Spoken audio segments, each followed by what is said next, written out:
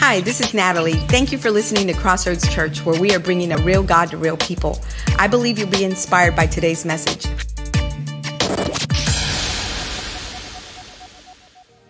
Our job is to consecrate ourselves to God. And if we do that day in and day out, God is going to show up and show off.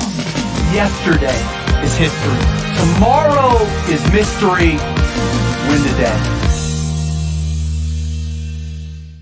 Amen. Win the day. Good morning, Crossroads Church. Morning. It's good to see you guys, and welcome to all those online. Josh Anderson, just want to say, salute you, brother. In Jesus' name.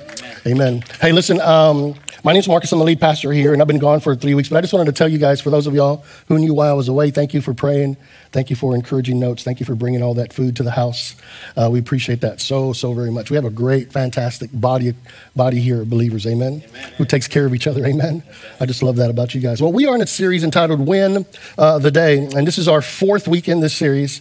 Next week, just want to make a note real quick to you that I'm going to give like a pastor's address for the year. I've got some things in my heart concerning this particular year, so I really want to encourage you either to go online or come to the church and listen to next week's message concerning 2021. Are you guys ready for a great 2021? Yes. It's been good so far, amen? Amen. It's just going to get better and better. Yesterday is history.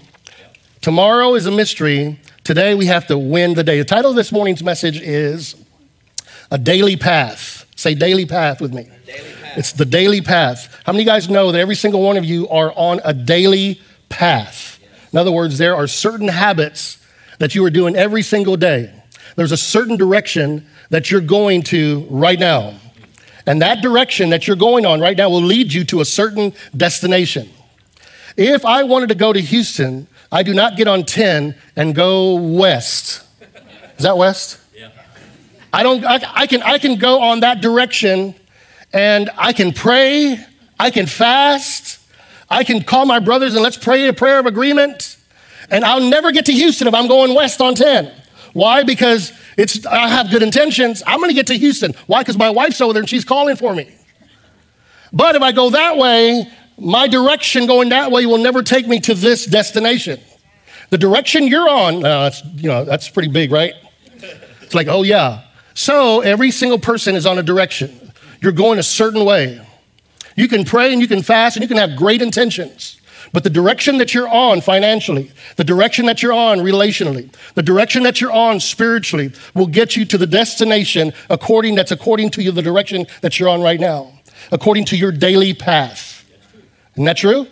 And so when we're talking about win the day, we're talking about a lot of people have a hard time figuring out, they want to succeed. They have certain dreams. They have certain promises that God's given to them, but they don't know where to start. It seems so far ahead. And sometimes they look at their past, and based upon their past decisions or their past failures or past things that went on in life, they're scared to start to pursue that, because if they do the same thing that they did back then, they're going to get the same results over there.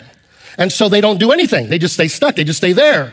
And I'm here to tell you that win the day, you can reach your success. You can reach your destination that you want to be on spiritually or financially or relationally or in your business. You can reach it if you don't focus on your past or your future so much, but you focus on winning every single day. Amen. Okay? And that's what we're looking at this morning. Danny started this off, this series in the beginning of the year with a passage of scripture from Proverbs where it said, "Blessed is the one who listens to me, watching at my door day by day, waiting beside my doorway."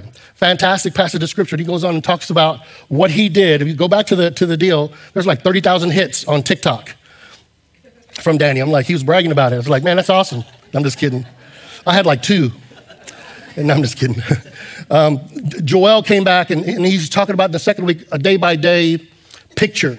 And seeking first the kingdom of God and his righteousness and all these things that we're thinking about or worried about or anxious about. He goes, hey, we're so focused on it. Don't focus on that. Seek me first and I'll take care of those things. So he gave us, some scripture, and he gave us some things to do every single day. Then last week he talked about the price of success, and basically that you and I have to get to a place where we're disciplining ourselves in certain areas in life so that we can reach our ultimate destination. Amen? Amen. So this morning, we're going to take a look at a passage this morning in Proverbs, and just a couple of different passages that I have. But win the the day, people ask me, hey, do you have a word for the year? And I'm like, no, based upon last year, I don't need a word for the year. I need a word every single day, right? And so based on last year's lessons, I feel like if there's a word that we have as a church, it's the word daily. Because we have to do something daily, right? Every day you and I make choices. And I don't know about this, but here's what I know about all of us. You and I win or lose by the paths that we choose. We win or lose by the paths and the direction that you are choosing today. In order to get from where you're at right now to where you want to be, you need a daily path. You need to develop some good habits, right?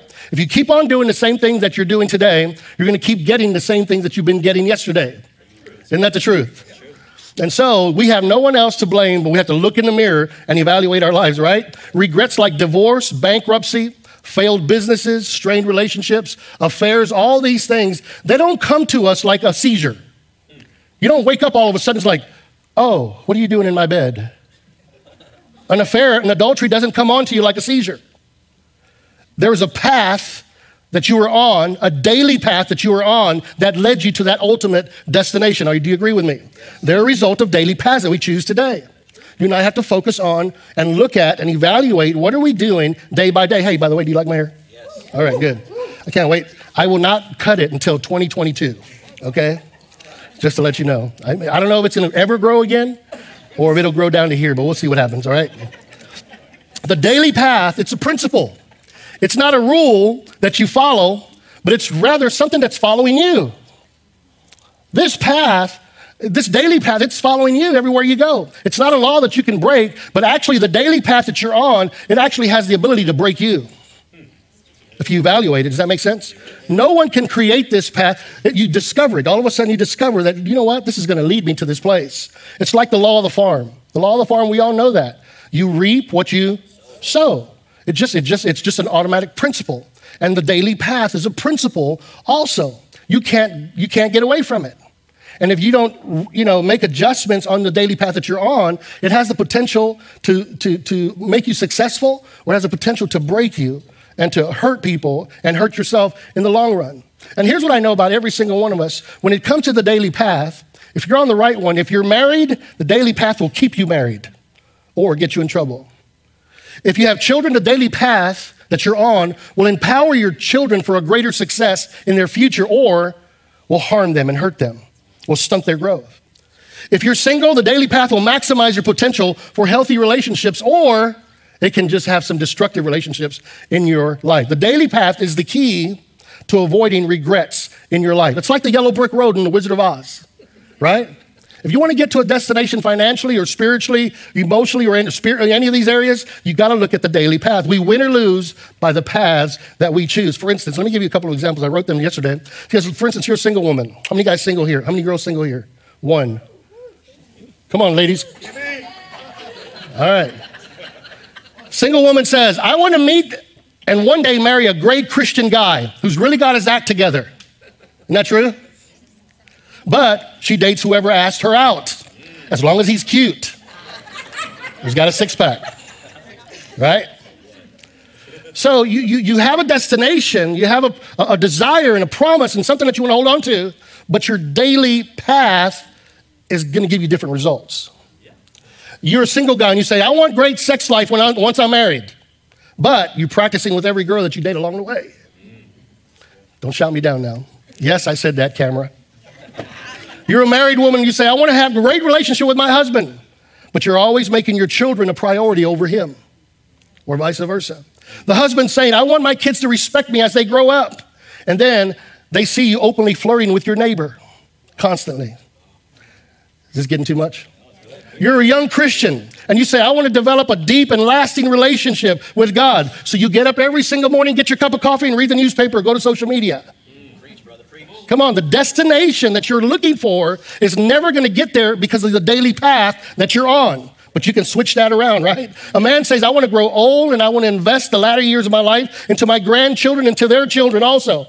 But you neglect taking care of your own health. You'll never reach that because of the daily path. Does that make sense? A couple says, we'd like our children to develop a personal relationship with God and choose friends who have done the same, but then you skip church every single Sunday, maybe come once a month because you're going to go to the lake. Come on. So the daily path is something that I learned when I was going to Maine, and I went to go hike Cadillac Mountain. I don't know if you know where Cadillac Mountain is. It's the highest point there in Maine. It's 1,530 feet above sea level. It's really not that high, but it's the highest point along the North Atlantic seaboard. And it was the first place that you can view the sunrise in the United States from early October through around March or so. So whenever you climb up there, that's what you can see every single morning. There's another picture right there. And so I was up there, and I traveled with Joel on one of the Summit Leader trips. And it was a test for me because I had just gotten out of back surgery. And I was climbing Machu Picchu and these other places that we've gone to, the Grand Canyon and stuff. And so after back surgery, I realized that I still had a dead nerve that never got fixed. And so my right leg is very, very weak. And it still hasn't recovered. It's been like 5 or 6 years or so. But at that time, right after surgery, I had to literally retrain my thinking on how to step with my right foot again. I thought I'd bring it high enough, but I would trip over a step. And by the end of the day, you get so tired because you're just walking and doing the normal thing that you're just kind of dragging it. And so I had to take a moderate climb, and I had to go over there and test this so that I can say yes to the other summit trips that Joel carries throughout the year.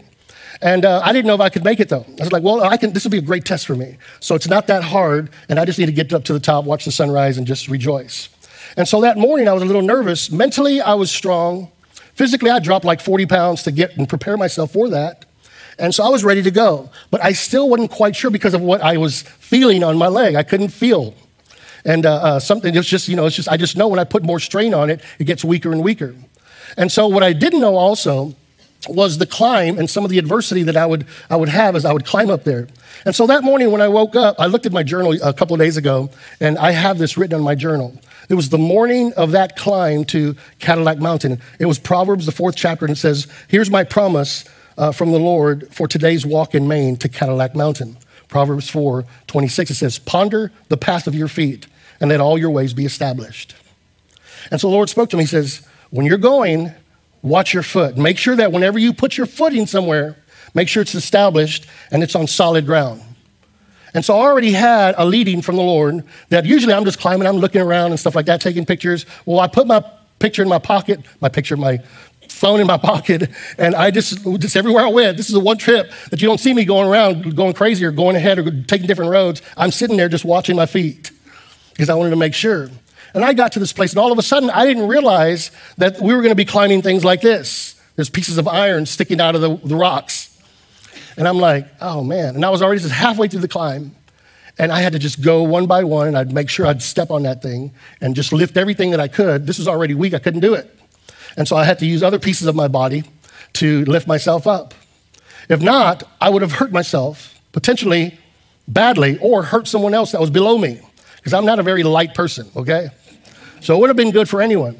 And here's what I'm saying about you and about us, is that in your life, if you don't have a daily path that's established, you have solid ground on, you have the potential to hurt other people and hurt yourself if you don't have a good, solid daily path. And so the Lord was showing me how to ponder my path on a daily basis and to reflect and evaluate the things that I'm doing day by day. And if I do these things day by day, ultimately I'll reach the destination that I'm longing for, that He's put in my heart. And so this morning, I want to do the same thing. I'm going to give you 4 things that I want you to ponder on, 4 things to ponder on your daily path. These are gifts that God's given every single one of us. The Spirit of the Lord has given them to us. And what we do with those gifts is our gift to Him.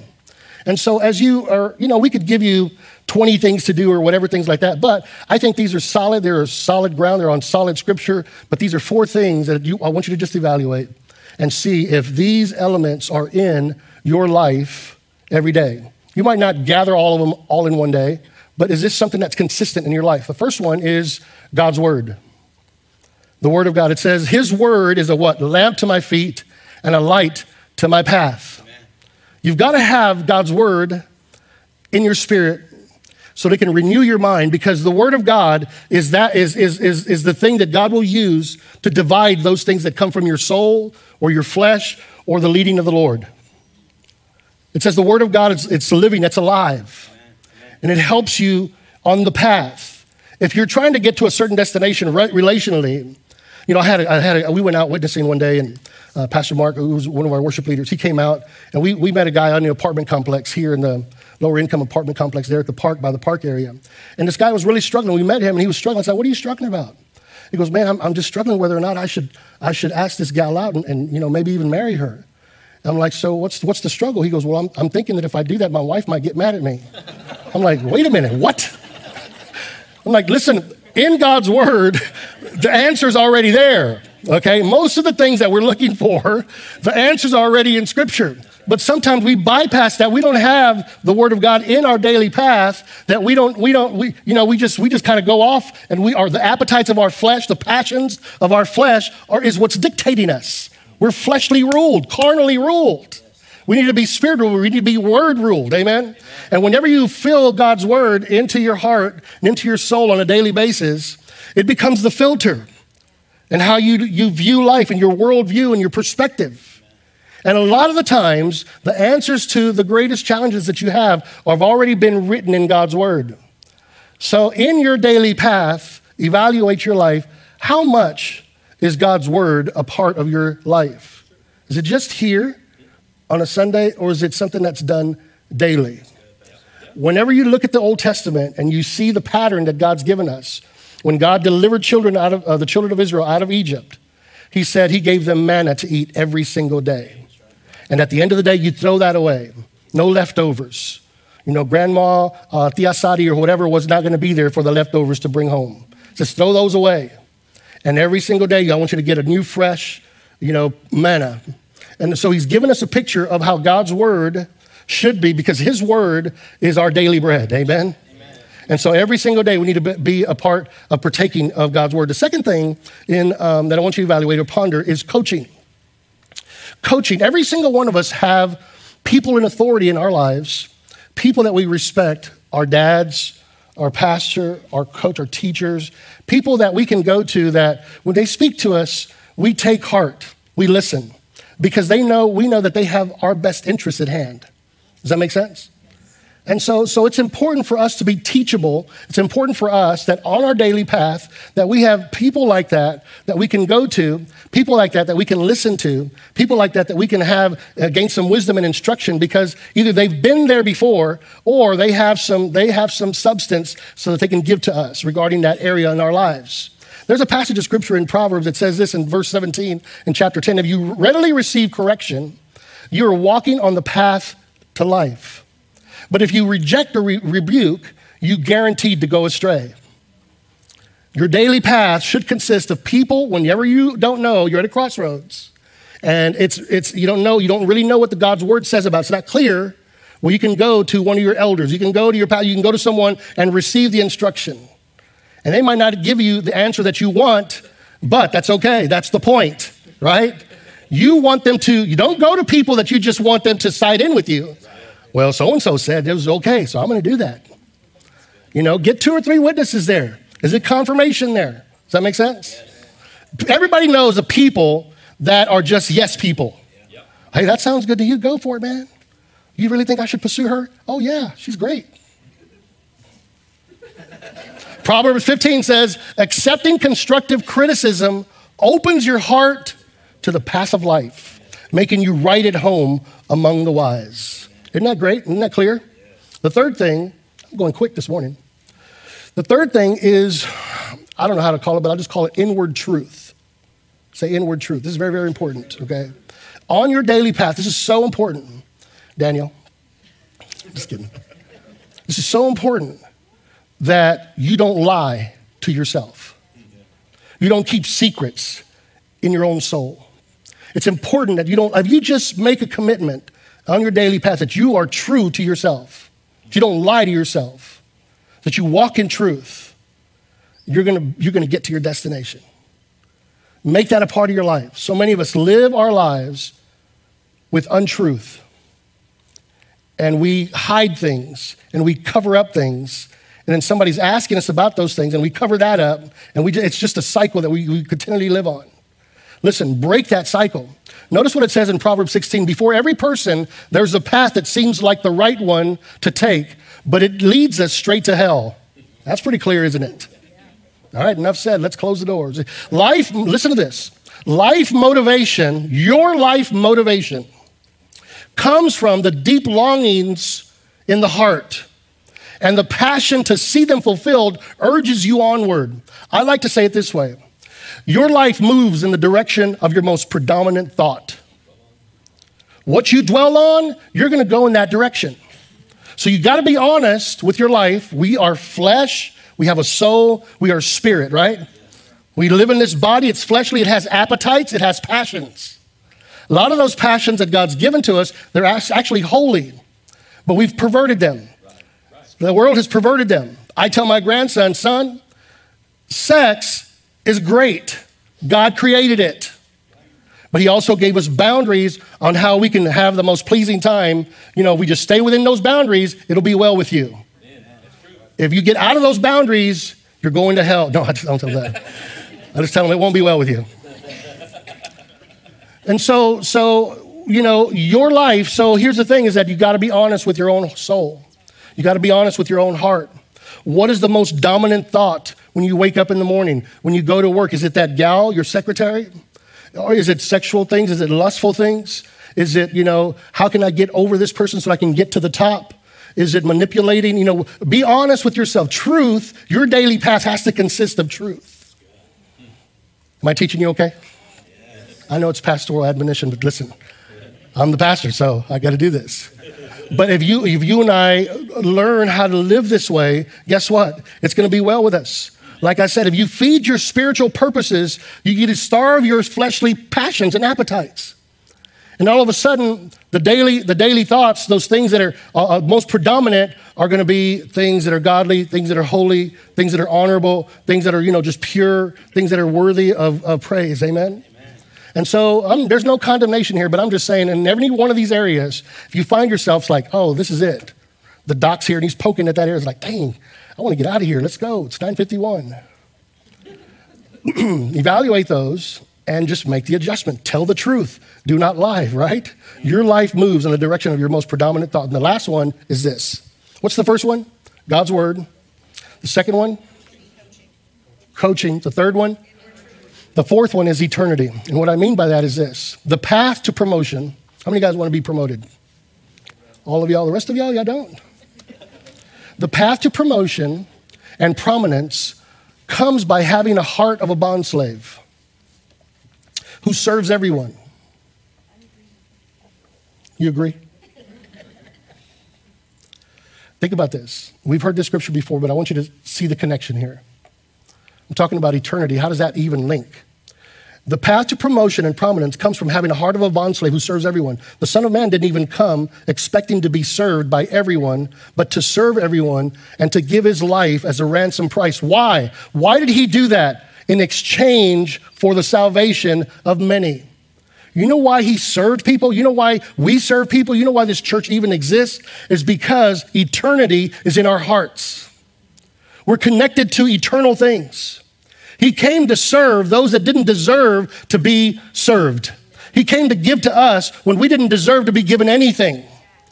And so mercy came. He came because he was concerned about our eternity. He wanted to know that we wanted to spend, he wants to spend eternity with every single one of us. Ecclesiastes says this, he made everything beautiful. He's also set eternity in the hearts of men. Every single person you connect with on a daily basis, whether it's at home, your neighbor, your work, wherever you're at, there's eternity in their heart. In other words, they'll never be satisfied. They're looking for satisfaction. They're looking for something that just makes them feel like this is the reason why I'm here. They'll never find it until they find Christ, until they find Jesus, until they go by the path of the cross and they bow their knees to the Master, the one that you've already bowed your knee to. And all of a sudden, for those of us who've experienced eternity in our hearts, there's nothing like it. It's the most purest thing that we have here on this earth. And I want every single person that I see driving by or going into the stores or watching it, Sack and Pack or putting fuel in their car. I'm like, I wonder if they have eternity in their heart. And so my opportunity every single day is how can I serve people so that I can at least connect them to the one who loves them more than I could ever love them. And I just want to say this to you guys. Crossroads Church, I applaud you, I'll brag on you, and I'll keep bragging on you. You guys are this way. You serve over and over and over again. You served us. You served people. We've had 2 memorial services this week and a wedding. One memorial service, we don't even know who the family is. We just heard that they called us up and they were looking for a church to have a service. And when they would call different places, they were charging them all kinds of money. And they asked me, well, can they do it here? I was like, absolutely, they can do it here. Because, well, I don't know who they are. It doesn't matter who they are. That's why we're here. Every person is created in God's image and deserves a dignity and honor in their homegoing. And so the family came, and man, they were ministered to. We loved on them. We just, and they probably weren't followers of Christ. I don't know. I'm not the judge, right? But we served them because of the salvation that was the potential to take place in that moment, in that hour. There was a biker who called. This biker was looking for a place. The biker's wife was looking for a place to bury her husband. They didn't have a place because at the places that they were going to, they could only fit 10. They said, can we use your lot out here? It's like, absolutely, you can use our lot. You can put 1,000 people. It doesn't matter to me. You can use our facility. So they came in, and it just so happened that it began to pour down rain when the service was going to start. So they all moved in here, and we had a service for every single one of them. And we loved on them. We poured our love to them. Why? Because eternity was at stake. Isn't that why we're here, Crossroads Church? We're here because of that. And I just want you to know that during the pandemic, during all this stuff last year, and even now in 2021, you guys understand about eternity.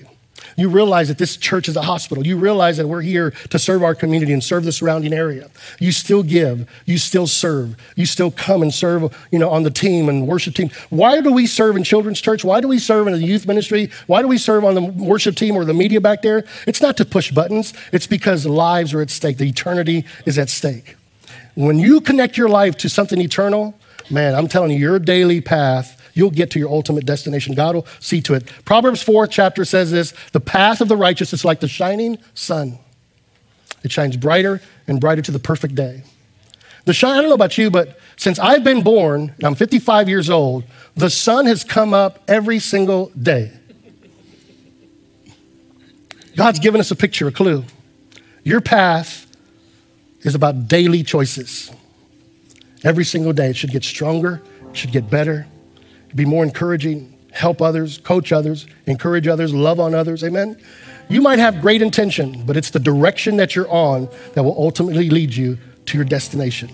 Are there discrepancies between your desires and your dreams and your heart and what you're doing on a daily basis? If there is, it's time to make the adjustments, amen? Now, let me just leave you this take home. I want you to just take a picture of that right there. And this is something you can take home. I mean, I don't have time to teach this. This is another lesson, but this is something that's really, really awesome. Because I found out in this passage that there are some things that can disrupt your daily path.